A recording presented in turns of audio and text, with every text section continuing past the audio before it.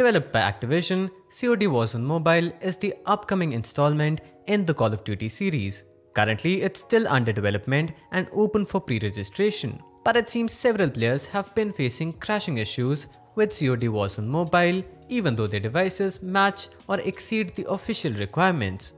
As the crashing reports began to surge across the internet, Activision decided to increase the minimum RAM requirements needed to install Warzone Mobile. But before we get to that, if this video ends up helping you in any way, please consider subscribing to the channel as it motivates us to continue making such content. Android devices will now require a minimum of 6GB of RAM, and for iOS devices, a minimum of 4GB RAM is needed.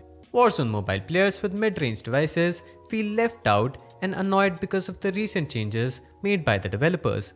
Many would now need to buy a new high-end device just to play the game. But according to the game's Reddit community manager, the company will be releasing a more optimized version of the game with lesser memory requirements as it soon approaches the global release date in 2023. The recent changes were made to address the current performance and optimization issues with Warzone Mobile. Developers have also assured that they will be making changes with the upcoming updates.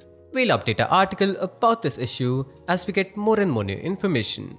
If you're watching this on YouTube, you can find the article link in the description. Also, don't forget to like the video and join us here for more of our content. This was it for today's video. Thank you for watching.